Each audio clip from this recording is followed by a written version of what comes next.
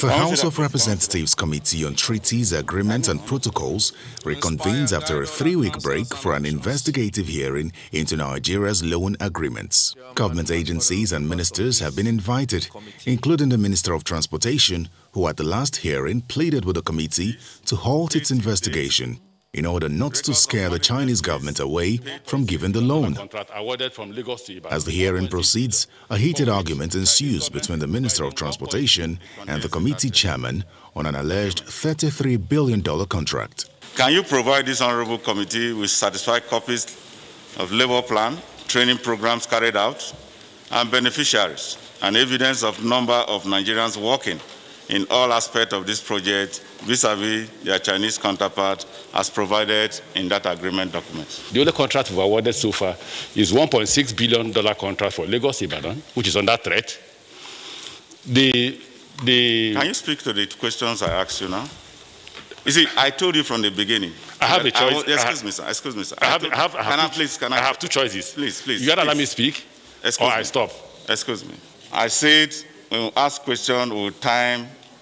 You answer the question directly. The minister is also unable to give the exact number of Nigerians working on the rail project. Mr. Chairman, there are over 20,000 workers. Only 560 of them are Chinese. 560, and I wish to submit the document. Can we have the document? Because we need to begin to say the truth to Nigerians. Can we have the document? Mr. Chairman, I beg to submit the document. Don't worry, I know the House will raise them. I know when to raise that. This goes on for a while and even extends to the committee when a member tries to make a contribution. Yes, Mr. Chairman, I'm only trying to guide you. You can't guide me. Mr. Chairman, with due respect, you do respect. Mr. Chairman, with due respect, I'm your senior in this parliament and I can guide you. Okay. Honorable member, you are co-opted into this committee. Okay, thank you, my chairman. I'm coming. You have your way. I'm in charge of this committee. Thank you. The minister insists that the investigation of the committee has a political undertone and points fingers directly at the chairman. Because it's good to tell Nigerians the truth. This is very political. Nobody is telling lies. And I will show all the contracts awarded by the PDP government since you want to bring this up. Mr. Chairman, sir. It's important, I tell you, sir, that contract was signed as a prelude to a loan. And there is no loan.